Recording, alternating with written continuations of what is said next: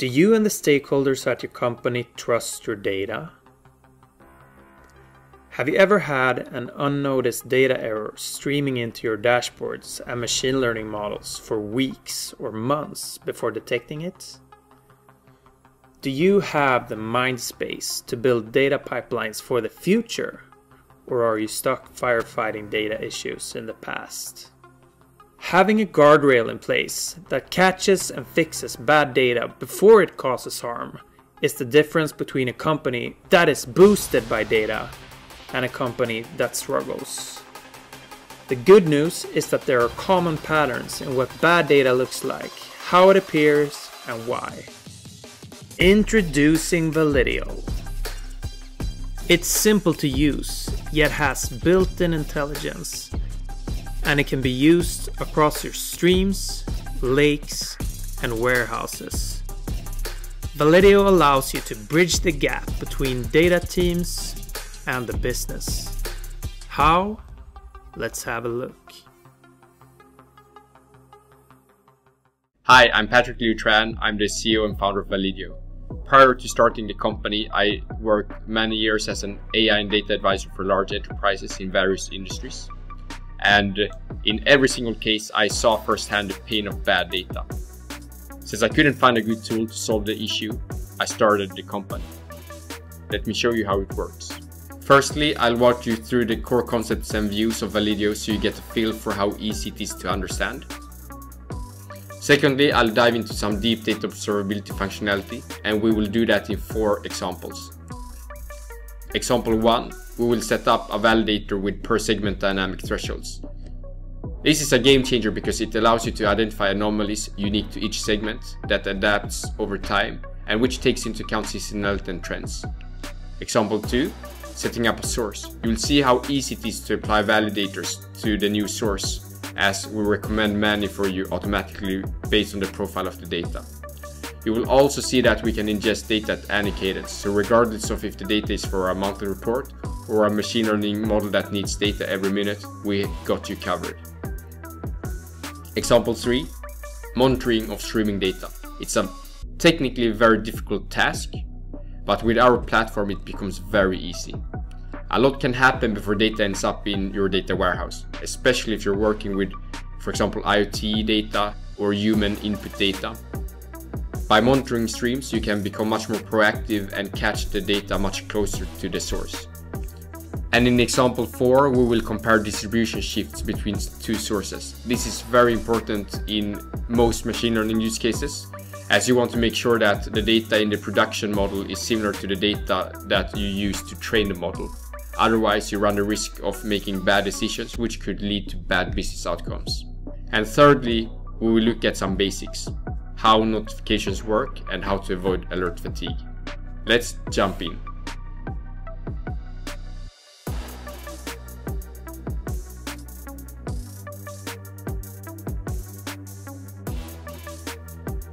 This is the homepage where you can instantly get a sense of the health of all of your data.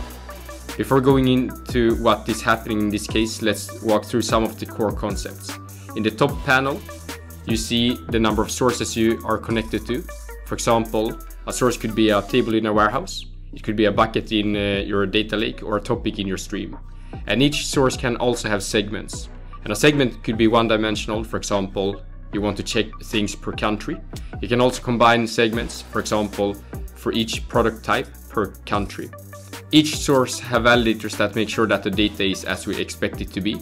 We cover metadata checks such as row count, freshness, schema changes, null value distribution, as well as more granular checks on the actual data.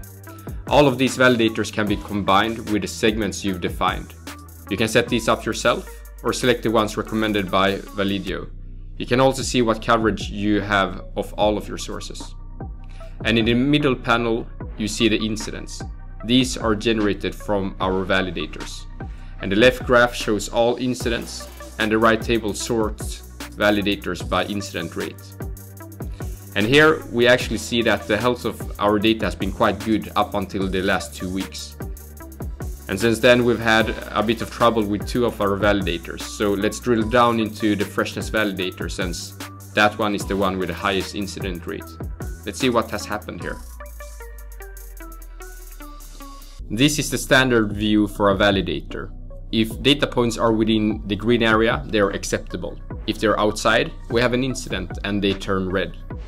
In this example, we have a static threshold for freshness. We don't want the data to be older than 2 days.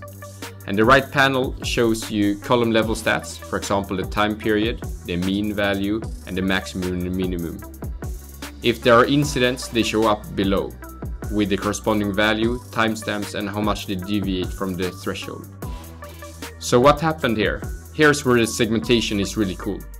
We're looking at segment South Korea. So we had 12 incidents in South Korea last month. No other segments appear to have had any incidents with freshness. Had we not segmented this source, the source would have appeared totally fresh since we got data from the other segments and we wouldn't have caught any issues at all. Let's investigate this further. Maybe a source upstream stopped working. We'll just go down to the data point on 22nd of March and add it as an investigative issue in Jira, create a ticket, and notify the appropriate team.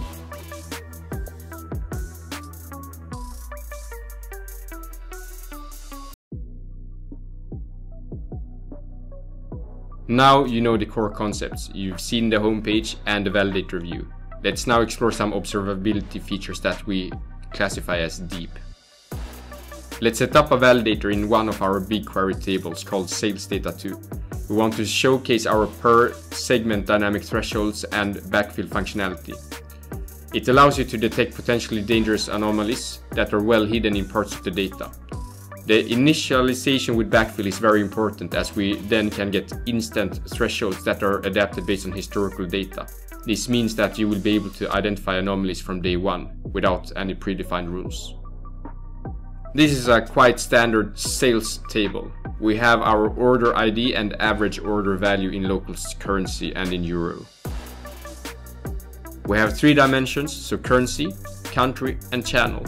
Since the purchasing behavior differs so much from country to country and from channel to channel, we've defined segments for those dimensions. Notice here that we've also defined 2-dimensional segments, so looking at each channel within each country. Let's set up a validator with dynamic thresholds. Let's select numeric and look at the mean value. Let's look at the average order value AOV in both local currency and euro, and segment by country and channel.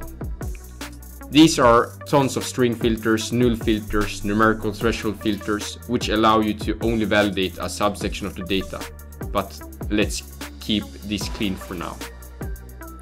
The threshold is what creates the green area we've looked at in the validator view. In other words, this is what decides what is an incident or not. Let's create a dynamic threshold with sensitivity of 2. The higher number of the sensitivity, the more narrow threshold you will have. It will be more sensitive to changes in the data. We want a double-sided threshold, so let's keep the decision bounds type on upper and lower. Now we see that 2 new validators have been created. Let's go into the one called average order value local currency and see how it looks. The thresholds are now 1. Adapted on a segment by segment level, and 2. Historical data is instantly taken into account with the backfilling functionality. This means that we instantly know how incidents look like in each segment based on historical patterns. We can even gain some insights into the historical data. In our Amazon channel in Sweden, we seem to have a strong weekly pattern centered around 2,000 to 3,000 in local currency. Our offline channel in Sweden seemed to have more of a monthly pattern, and the AOV seemed to be much higher. Our offline channel in Finland doesn't seem to have any cyclical pattern at all, and the values here are much lower since Finland has a different currency than Sweden. All segments have a unique threshold, and all of these thresholds adapt over time. This level of observability would not have been possible with static thresholds. If we feel that the thresholds are too tight or loose, we can easily adapt them. A higher sensitivity implies more incidents will be caught. You can also easily change to a one-sided threshold. Let's keep the current settings. We see that we have 2 outliers in the last month. one in the segment offline, Sweden, and one in Amazon, Sweden. Looking at the Amazon Sweden segment, we see that something strange happened over the weekend. It could be a technical issue, for example, orders with null values might have slipped in. It could also be an actual issue, meaning that you maybe accidentally sent out a large discount code. Or the data is expected. Let's report it anyway and have the responsible marketing and data team look at it. Let's set up a source on a data lake with a 1-minute cadence. This flexibility allows you to use Validio for different types of use cases, whether it's for data that you use for monthly reporting, or if it's for machine learning use cases where you need the data checked every minute. We've got you covered. We will also walk through Validio's recommendation of validators based on the data source and how the data looks like. Let's dig in. We'll go with Google Cloud Storage. So you just input the credentials and configuration information. This step is important. It defines how often we ingest the data from the client. This is fully customizable. Let's look at every minute. Validio pulls in the schema and recognizes what types of fields we're working with. We can change fields here, make them nullable, and change the data type. We define a window, and that is the time range for how we calculate our metrics. There are different types, and here we'll use a file window, which means we treat every file as a window. Now we're good to go and ready to start setting up validators on this source. As you see, we give a few recommendations right off the bat. As more data flows in, Validio will give more advanced recommendations based on data profiling. Let's select all these validators and hit apply. Next, we will set up a streaming data source and validators on top. A lot can happen before data actually lands in your data lakes or warehouses. Therefore, it's very important that you can monitor also the streams and get closer to where the data is actually produced. We will use Amazon Kinesis in this case. Monitoring streams is one of the more difficult things to do from a technical perspective, but look how easy we have made it in our platform. The source is now up and running. We have also auto-generated validators that we recommend. If we look at one of them, you see that data is flowing in real time, and everything right now looks great. We can now be comfortable deploying our real-time use cases, as we would be the first ones to know if anything goes wrong. Let's now look at a common machine learning use case. We have two data sets. One is the training data that we train the model on, and one is the production data that we feed the model for inference. And when we have this kind of setup, it is very important to monitor for drifts and shifts in the data. We want to make sure that the training data is representative of the production data that we feed the model. Otherwise, we might want to retrain the model, right? Otherwise, there is a very big risk that you end up making faulty decisions at scale. And that can lead to bad business outcomes, such as costly mistakes, bad customer experience, or missed opportunities and lost revenues. We can easily detect these kind of shifts and drifts based on our distribution validator. Validio can look at both categorical and numerical distributions. Let's look at the numerical version in this case.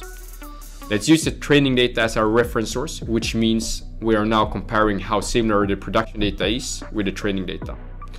But here we could also just have compared the production data with itself back in time, right?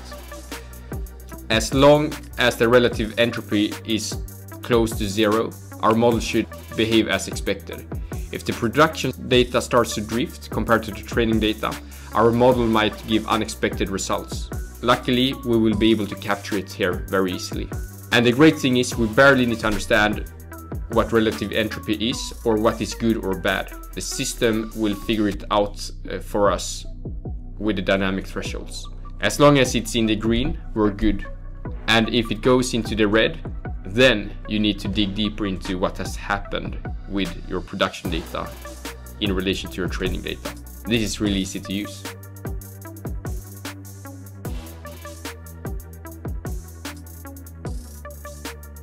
We have now showcased some of our deep data observability functionalities. Let's now focus on some more basic but still very important ones.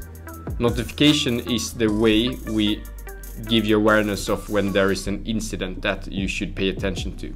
And here it is very important to avoid alert fatigue. If you get alerted for things that are not relevant, you will lose interest over time. You can set up broad basic alerts, looking for credential failures, schema changes, but also you can connect them to your validators and incidents. Each notification can be directed to a Slack channel, Microsoft Teams, a webhook, so it's very flexible. This allows you to direct the notification to the responsible teams, so they can act on it properly. Let's set up a notification for our sales data and direct this to our data team. Now we've covered some of the things that Validio can help you with, but there is so much more. For example, we have destinations, which allows you to write out bad data into the destination of your choice. It might be a table, stream, or bucket. And that allows you to automatically act on the bad data without having a human in the loop. We have support for semi-structured data, which is important, especially if you want to go end-to-end, validating things in the warehouse, but more importantly, lake and streams where semi-structured data is more common. Fundamentally, Validio gives you confidence in your data.